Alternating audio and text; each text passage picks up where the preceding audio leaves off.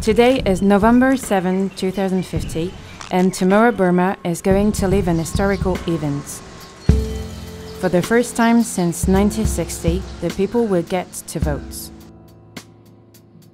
After 50 years of dictatorship, unwarranted arrests, torture and impunity, they will be able to speak up at last and maybe even change Burma's path.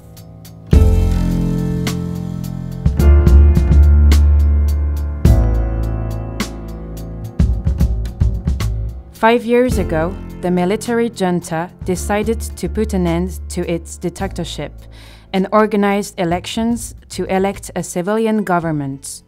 Unfortunately, the polling process was a shame and the military leaders kept the power.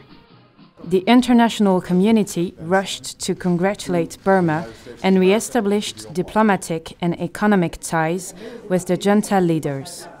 This year, the Burmese government swore that elections would be fair and the results would be respected. Under the international community monitor, they even upgraded their election system to prevent fraud. Burmese people, though distrustful, wished to believe that democracy could settle it thanks to these elections.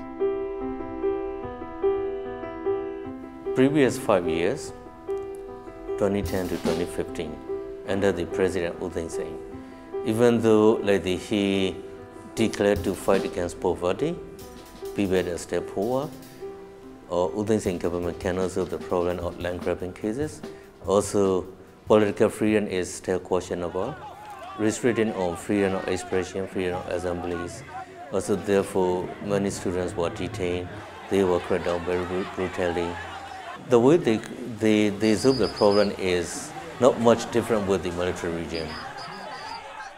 All the recent fightings and the breaking promises they made are very good examples of they don't have strong political will to maintain peace in country. And this is one of the reasons, we could never able to build trust. So that's why it's really, really difficult. So I just don't know how to say it. And it might be the same to the international community as well, because even for us, speaking the same language, knowing the context, it's very difficult to deal with us. So maybe for the international community, they just don't understand what kind of theories, practice, and concepts might be work in this country. One of the recent successes that Myanmar is very proud of is a significant improvement in international relations compared to the past. Having good relations with the United States is very important for Myanmar in attracting foreign investment. We want US investors to trust Myanmar, and we believe that the more the two countries are in contact with each other, the better they will understand and trust each other. Relations between Myanmar and the US are currently very good. The US has lifted some economic sanctions on Myanmar, even though some investors still have a negative image of our country because of incorrect information coming from the opposition and from those with negative ideologies. A lot of people thinks about our government is, they don't have capacity, and actually not. The military government here in Myanmar, they are the cleverest government in the world. Nobody could understand them, and nobody could, compete them actually. A second major achievement is that our administration has been making progress in ending the armed conflict, which Myanmar has been experiencing for nearly 60 years, ever since the country's independence. Our government has been working to establish peace among armed ethnic groups, and most of them have agreed to a ceasefire. For the past 5 years, the government did everything in its power to show Burma as a free and flourishing nation, while oppressing the people and manufacturing consent. The military still control 78% of the parliament seats. but tomorrow everything could change.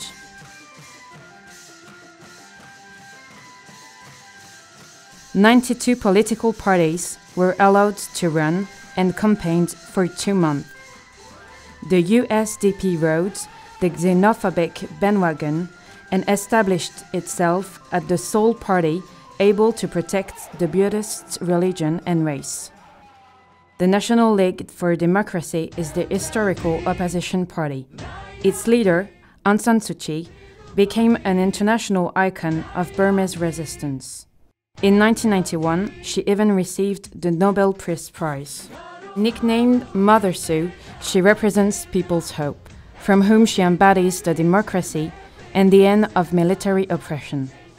This popular enthusiasm puts the NLD as lead favorite in polls.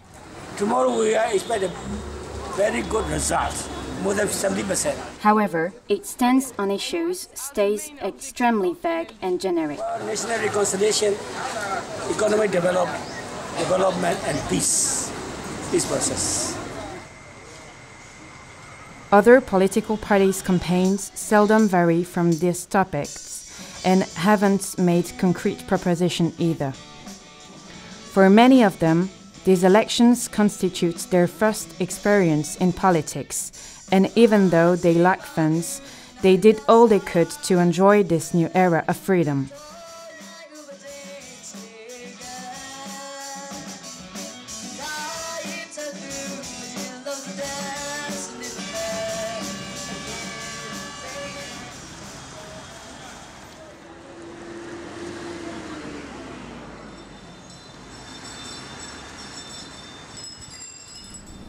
I hope after election it's gonna be changed. Everything is also it's gonna be okay, more than before. Mainly human rights.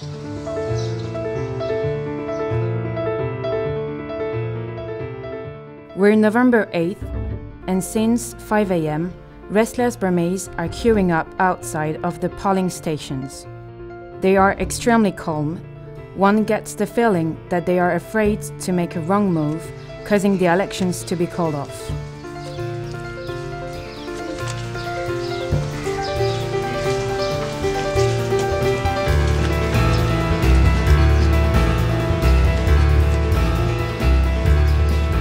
This is our right. This is our choice.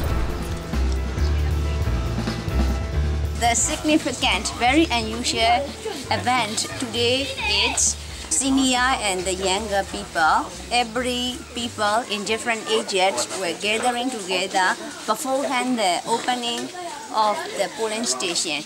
They are with high energy and high motivation. For real change, let's vote for NLD. To everyone's surprise, Election Day went well. Burma didn't have such free elections in over 50 years. European observers noted that in 95% of polling stations observed, the process went well or very well. However, all mentioned irregularities happened, and that the election process was not fair. This is the first historical elections that Rohingya are stripped of the right to participate in the elections, right to vote, and right to run in the elections as a first time in history. All eligible voters in 2010 elections, the Rohingya, are not in the voter list now. And all the candidates from the Rohingya community and many from the Muslims are rejected in the election registration process. If we go to the free and fair, we have to look at the legal framework, the freedom of movement. Let's say, and some of the party have a restriction by the local militia group, and some of the parties has been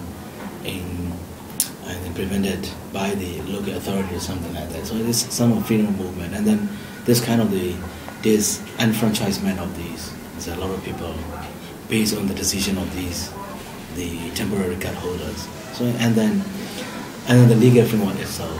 So I think if we go to these the broader concept, the free and fair is, I think, I'm not sure. There are some incidents. Some groups are trying to do some fraud things. Actually, advanced voting, both from soldiers and police. International community cannot monitor advanced voting. And also voter lists, they cannot do anything for voter lists. I think internationally and domestically, very few people only expect that kind of result.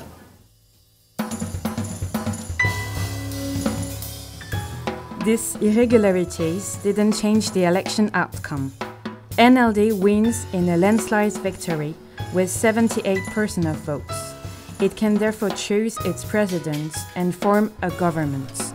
Despite 5 years of trying to alter their image, the party representing the junta heirs suffered a huge defeat. They received only 8% of the votes.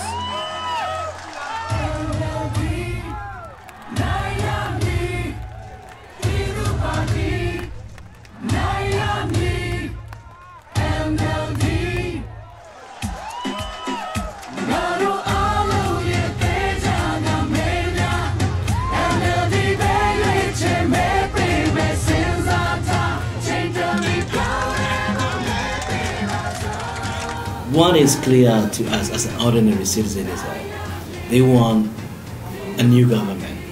That is very clear. So even the ethnic areas, they just vote for one single big party. Ethnic minorities representing 40% of the population were represented by 60 parties. But they didn't even succeed in convincing their communities and won only 11% of the votes. Many people vote for NLD, not because they trust, but they really don't like this USDP anymore. They feel that local parties will not be able to go against USDP, but they don't know about Aung San Suu Kyi cannot be a president. Only one ethnic party won 4.5% of the votes. The Arakan National Party, an anti-Muslim and independentist party. The Muslim minority represents between 4 and 10% of the Burmese population, but was represented by only 28 candidates. None were elected. Now we assume that there is no Muslims and no representative of the Muslims in the parliament in Burmese history. I think this is a very dangerous step that this country is taken for the democratic elections and excluding minorities and not having protections of the minority rights in the elections. Despite inequalities, joy spread all over the country. Burmese can't stop talking about this long-hoped victory. Even minorities are relieved to go on from USDP. Burma is getting ready for a new era where Aung San Suu Kyi will lead a key but sensitive role. She will have to show a strong will and influence, but most importantly, to be willing to compromise. At present, whether we like it or not, Aung San Suu Kyi is the most popular among the people. Actually, people really want to give a chance to Aung San Suu Kyi to do something. And Aung San Suu Kyi said she will set up reconciliation government. It means that she will invite USDP and she will invite ethnic parties. So that is good sign. So because we need such kind of government. And then if we can create civil and military relationship, that will be better for the future. Military at 25% in the parliament. So it is sort of the veto power. So whatever the majority NLD or whatever government have, they, without consent of the military, any changes, any amendment would not be happening. The military have set the rules. They select the playground they would like to play, and we all, including the NLD, we all have to play the games they want. no, with the set rules and environment they made. And unless we people and the NLD could set the rules of the games and the ground we would like to play, no? So I don't think that it will going to be a meaningful democratic society. It seems that everybody have to, compromise with the big guys, always what they want. Since a very long time, the retired military, or somehow the military has retired from the military position and transferred to the civilian position. So I think before the 2010 elections, there are a lot of movement from the military to the, especially like the General Administration Office. So these are not the political positions, these are bureaucratic positions. They coordinate. It has to change. The only way is we have to wait for their retirement and then we have to change or something like that. So it's need to take time. Government should take an action to those who committed human rights violations, whoever, maybe soldiers or policemen or ordinary people, or even though they are saying no one is above the law, including Aung San Suu Kyi, but law is law.